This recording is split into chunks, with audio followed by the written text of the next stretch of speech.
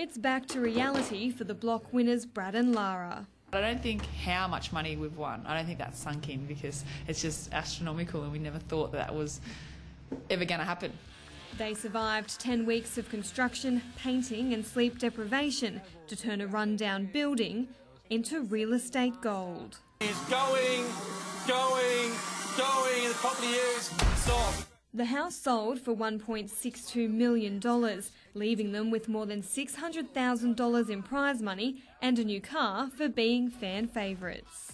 You know, we were thinking maybe if we were really, really lucky, we might have been able to win, you know, 50 to 100 grand or something, but then it just went crazy. So we just sat there like stunned mullets. The couple from East Maitland will return to their day jobs, but they're not putting the tools down just yet.